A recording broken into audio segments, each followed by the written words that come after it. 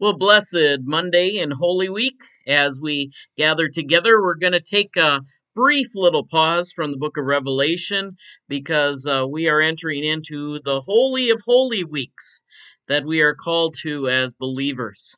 And on Monday, and each day has a theme to it, each day has an event that's tied to it. We remember Jesus's cleansing of the temple. But more importantly, we remember the dedication of the new temple, that is, the body of Christ. So we have both of these events, and they're really two different events, but they're tied together on this first Monday of Holy Week. So remember when Jesus, he didn't just go once, but we believe at least two or three times, challenged the exchange of animals, challenged the exchange of money in the temple. Do not make my Father's house a marketplace, Jesus said. And part of it was the revelation that he would be the new temple. He would be the new sacrifice. If we go through the door that Jesus is, at least that's the way it's described in John's gospel, we have access to relationship with God, and we have eternal life. So sometimes we have the reading of Jesus cleansing the temple, which is what historically happened the next day after Jesus was welcomed on Palm Sunday. But we also have the story that took place the day before Palm Sunday, and that was the anointing of not only Jesus' body, but Jesus' feet by Mary. And so we have this in our story today, John 12, and it is the story of anointing Jesus' feet. And I'm going to talk about the significance of that, how it ties into Jesus being the new temple, Jesus being the way, the truth, and the life. So let's hear the story of Mary anointing Jesus' feet.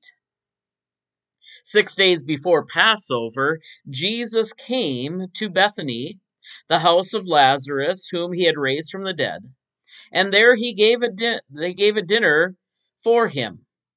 Martha served, and Lazarus was the one who was at the table with him. Mary took a pound of costly perfume made of pure nard, anointed Jesus' feet, and wiped them with her hair. The house was filled with the fragrance of the perfume. But Judas Iscariot, one of the disciples, the one who was about to betray him, said, "Why has this perfume not been sold for 300 denarii and the money given to the poor?" He said this not because he cared for the poor, but because he was a thief, and he kept the common purse, and used to steal what was put in it. Jesus said, "Leave her alone.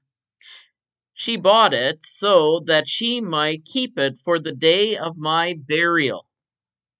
You always have the poor with you, but you do not always have me."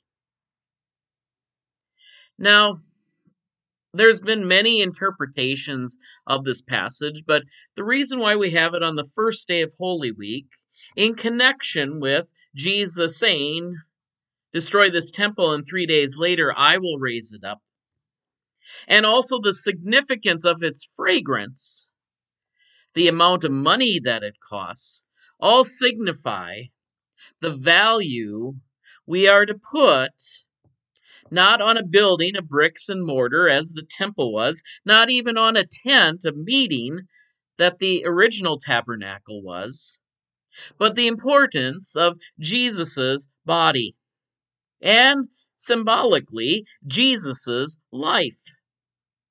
Jesus's life is the costliest thing in the world. And as far as that room in Bethany was concerned, it was the costliest thing there. Now, there were other things of value there, obviously. There was Lazarus, who had just been raised from the dead. Lazarus, who was a very valuable brother to both Mary and Martha and to the community. Lazarus, whose witness had caused many to believe. But there is also this perfume of spikenard, and perfume is used for anointings. And specifically, the spikenard that is used here was specifically for corpses. It was used because it was strong. It overcame the smell of decomposing flesh, and it was probably bought for the sake of Lazarus's burial. Remember the famous words that when Jesus asked the stone rolled away, they would say, "Lord, he stinketh." And so many things that you would need would be something that could smell or overcome that smell. They didn't have the technology of odor reducing or odor eliminating things that we have today, but so basically you had to have another smell that overcomes the greater smell. And so it was stressed that this was spikenard, and it was stressed that it was a lot of it. In fact, the cost of it was the equivalent of a full year's wage. So we're talking, depending on people's salary, somewhere around $40,000, $60,000. Now, maybe some of you might see where I'm going with this. If we have tickets to a famous event, let's say like a concert or a Super Bowl, I've even heard of them lately going for something like that amount, which for some people is a year's wage. Unbelievable to have and value some one event that would be that much money or worth that much money. But once again, we have to ask the question, what is the most valuable thing in the world? And so, Judas even provides a proposal. It's mission. It's going out and serving those who are needy, changing the lives of a significant amount of people. And we have programs to do that, both in the church and in non government organizations and things like that.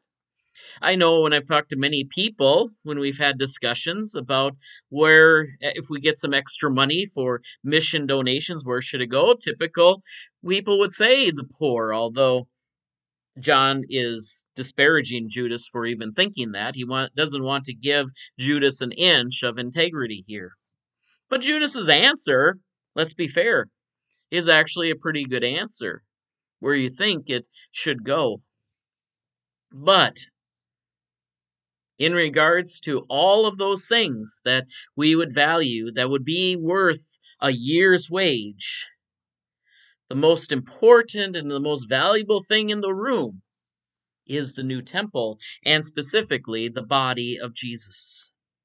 And not just the body of Jesus, the feet of Jesus, showing us the way that we are to walk, the way that we are to go forward. And Mary, not only giving up this year's worth of wage in perfume, Mary, who not only undignifiedly lowers her hair, shows obeisance, almost like repentance and sackcloth, but more of a devotion to this person, this body, this new temple. She knows what is important, and Jesus is alerting us on this first Monday. He is important. His way is important. His Holy Week is important. It is important to give up not only a little bit, but a whole year's worth of wages, to give up your life. And that's why we repeat this event each and every year, to remember that Jesus is the center of our life, or needs to be the center of our life. And all of these actions point to it. We might have other good missions that we can do because of this most valuable body, like giving to the poor, like donating to good things. But the source of all of them is Jesus himself. And we need to follow him this Holy Week. He's the new temple. He's the new center of focus.